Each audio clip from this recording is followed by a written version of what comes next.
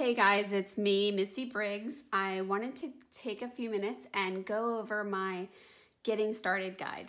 This is available completely 100% for free, and I have on here some early practicing for people that are interested in learning brush lettering.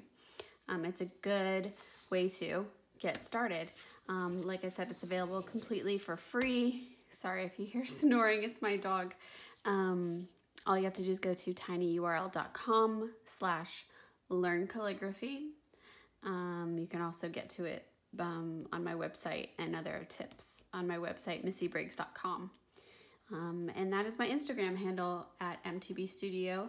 Maybe you got to this video that way.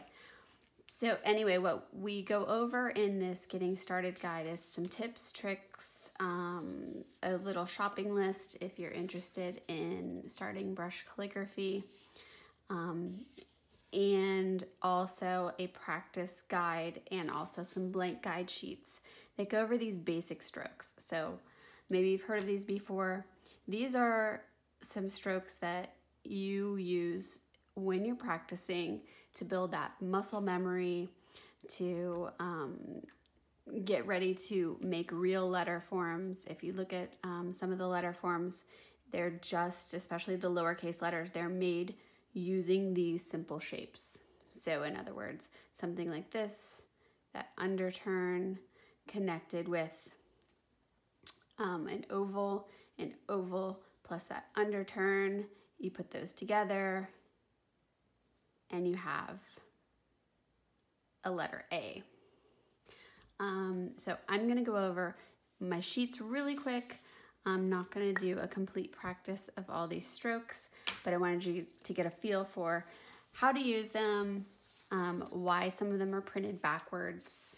I have another YouTube video where I'm writing backwards, and I had a couple really critical comments, which I love that, saying, why do we have to write backwards? Well, you don't. The idea is I've done some of these backwards because as a lefty, if you're left-handed like me, and you're practicing something for the first time, you know, maybe you want to see the example and then see your work as you're going along. Now, if that bothers you, you're really not used to going that way, it's not a big deal, just an option. I have it, obviously, the other way. When I show you today, I'm going to use the other one so you can see me writing. Otherwise, as I go, I kind of cover it up with my hand. And that's not helpful for when you're learning. So, like I said, I have a little bit of information, a primer on getting started, and then we get right into these sheets. So what I recommend you do is download them, print them out on a nice smooth sheet of paper, but you're not actually going to practice on this paper. What you're going to do is practice on a sheet of tracing paper or marker paper placed over top. Pardon my sound. And with these sheets, they're made to be used with a variety of different large brush pens. So you could use something like this. This is a Pentel Aquash brush pen. You could use this, either fill it with ink, just fill it with water, dip it in watercolor, and you could practice this way. Also the Pentel color brush would work for this. I'm just gonna do a couple so you can see. This is a nylon tip brush. It's more like a real paintbrush. The bristles are more like a real paintbrush. You could also use something like this, the Tombow dual brush. It's got that spongy tip, and that would work. I'm trying to go quickly. I realize these aren't lining up super nicely. You could also use something like this, the Koi coloring brush, and that also has that spongy tip, like a marker. And again, I'm going backwards just so you can see. I don't normally practice backwards. I don't normally write backwards, but because I've taught myself how to do it this way and not really understanding the difference between how a lefty does it and how a right-handed person does it, I am able to go backwards and forwards. And then if you wanted watercolor or ink and something like a number 2 round brush would be really great for practice as well. So these sheets work for any of these. I'm not gonna start breaking out the paint right now. Okay, we're gonna switch views so you can get an even closer look at one of these and how we're gonna use the brush pen to make these shapes. I'm showing you with this because it has a longer spongy tip so you can tell.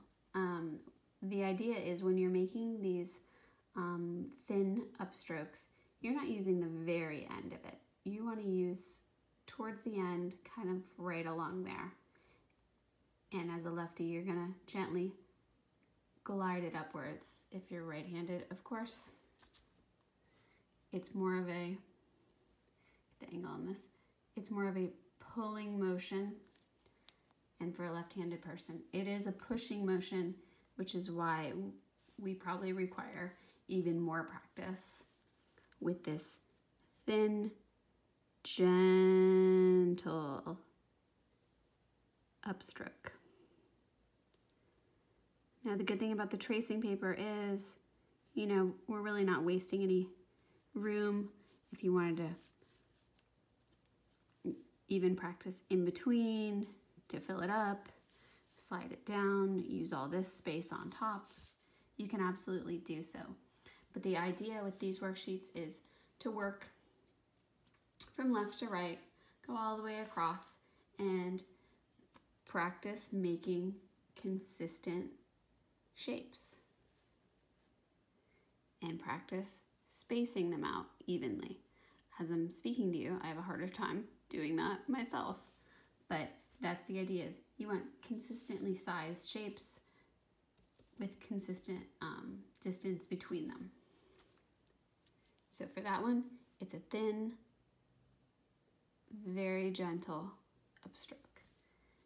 Now as a lefty, when I'm working on that downstroke, I'm gonna put the pressure on it.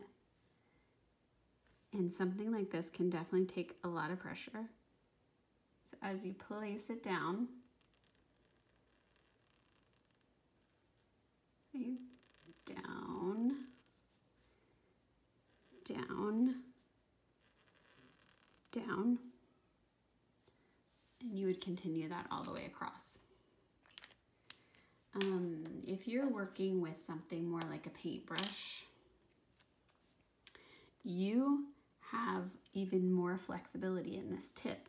You could make a thinner downstroke or something thicker, which leaves you room to create letter forms ultimately that are of multiple sizes.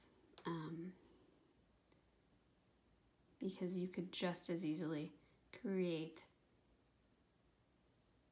a smaller little letter A or an even bigger one. Oops. But for now, we're really going to talk about the spongy tipped brush because it's easier to show you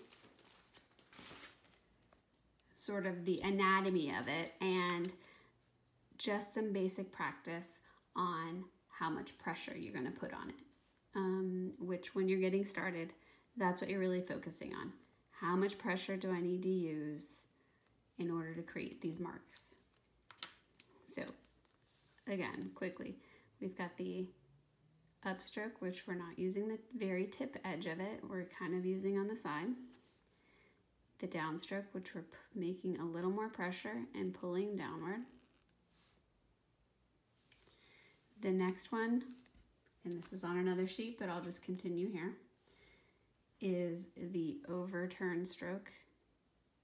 And this is like a letter M or a letter N. That's combining the first two. In underturn strokes, so think W's and U's. Pressure, release, and up. A compound curve, which would be a connection, or really the second part of a letter N.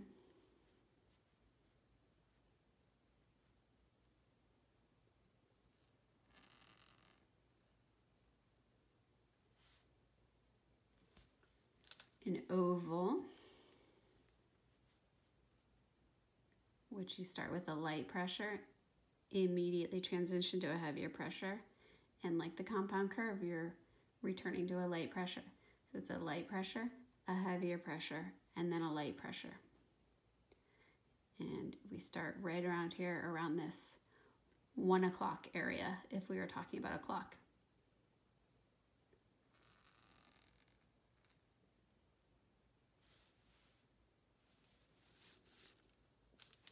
Just slide this over a little bit. And now a C shape.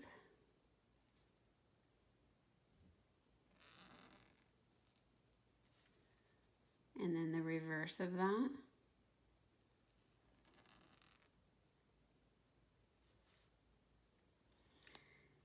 An ascending loop.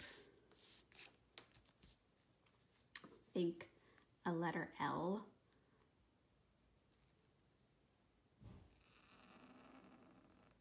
A descending loop.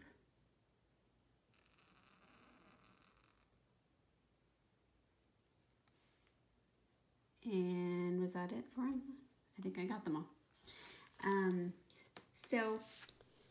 Okay, I'm going to give you a very close-up view so you can really see how this brush pen is moving on these basic strokes, and also the funny way which I hold my pen, and also a nice view of the dog on my nail, I guess.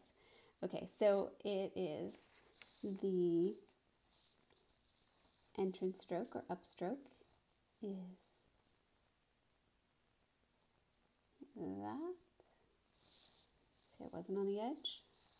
I was near the edge, but not on the edge. Okay, the full pressure stroke.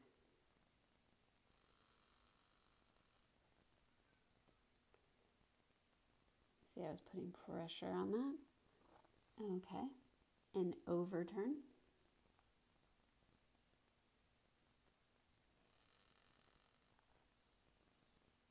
Okay, let me move the paper over so you can see.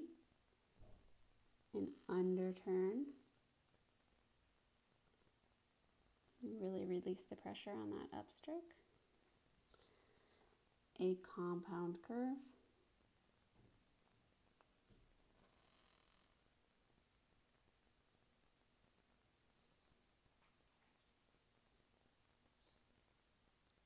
An oval.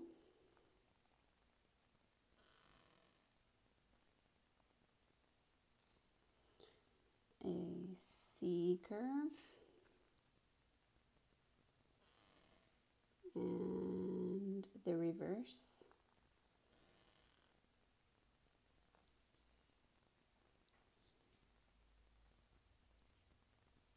An ascending loop.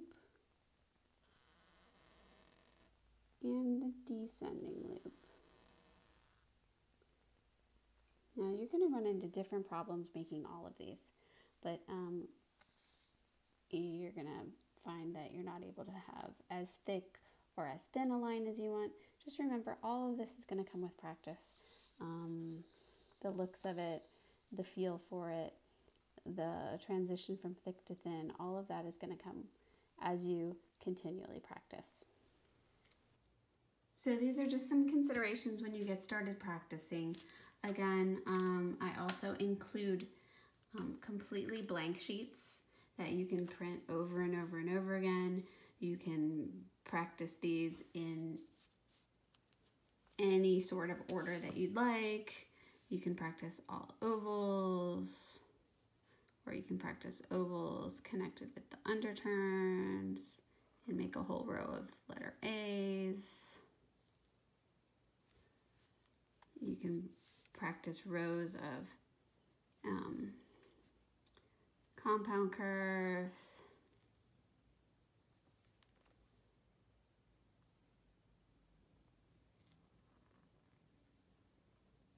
Any which way you would like to go with the completely blank sheets. The other ones are for your direction. They have a couple lines of direction in it to give you some hints. And again, this is for you completely for free. And if you have any questions, comments, leave them below. Subscribe to my channel, and thanks for watching.